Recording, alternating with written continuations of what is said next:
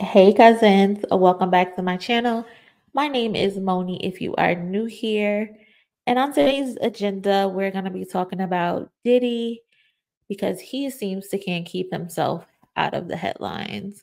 And according to ZMZ, Diddy is currently being sued for sexual assault by a former male employee.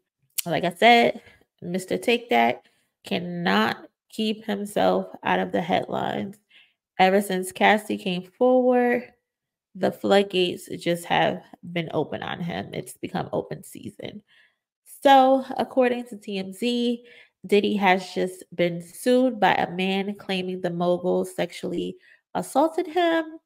In the legal docs TMZ obtained, Rodney Jones, a former producer and videographer for the mogul, claims he was repeatedly sexually assaulted by Diddy and subjected to unwanted advances by associates of Diddy at his direction.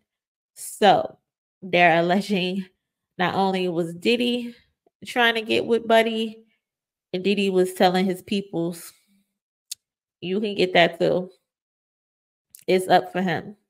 Jones claimed Diddy, among other things, would grope his genitals and touch his anus. Jones went on to tell TMZ that Diddy would allegedly parade around naked in front of him and many others. It did not matter who was in the studio or on any premises. If Diddy wanted to walk around naked, he was walking around naked. Jones believes Diddy was trying to groom him into having sex. He says Diddy would downplay the alleged assaults and called it horseplay. He said, "Nah, we just kicking it. This ain't nothing. We just joking around. We just having a good time. It ain't sexual assault. It's just horseplay. Get with the program." That's weird. Jones goes on to allege Diddy forced him to watch a video involving Stevie J having sex with another man. Stevie J. We talking Love and Hip Hop Stevie J. Faith Evans Stevie J. Jocelyn Hernandez's baby father. Mimi's baby father. Eve's ex-boyfriend Stevie J. The producer Stevie J. Jones allegedly showed TMZ a screenshot of the video that he allegedly has of Stevie J engaging in sexual acts with another man. The article goes on to say that there are more allegations.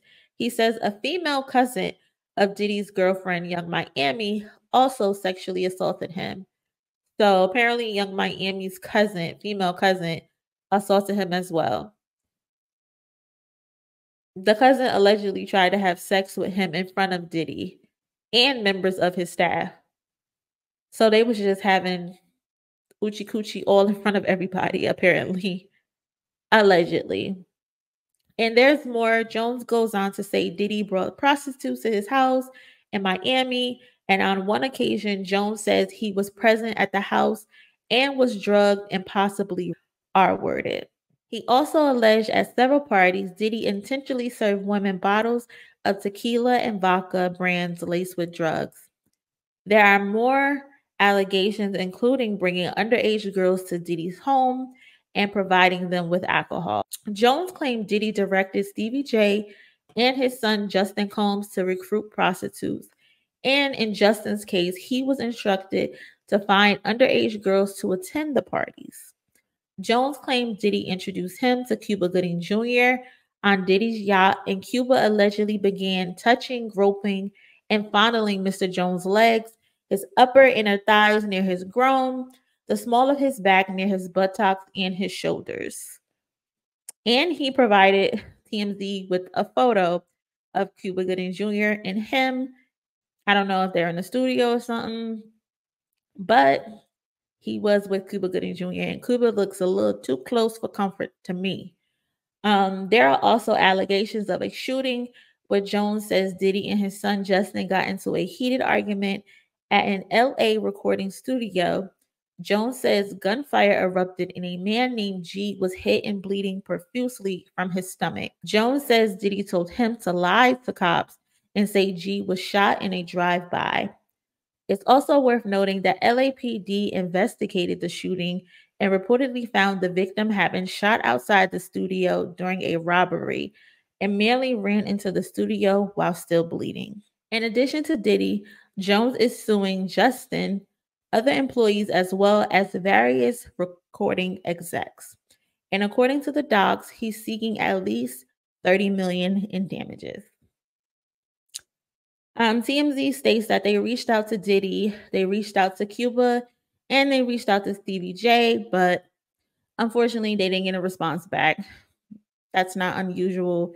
They're probably not going to comment on the story. They're just going to try to ignore it until they can't ignore it anymore if it goes to court. Let me know what you guys think down in the comment section below. It looks like I said before, Cassie opened the floodgates and Diddy is paying for everything he's allegedly done. No one's cutting him no corners anymore. They're coming after his ass. And if he did it, rightfully so. So let me know what you guys think down in the comment section below. Please be sure to like this video, and I will catch you guys in my next one. Later.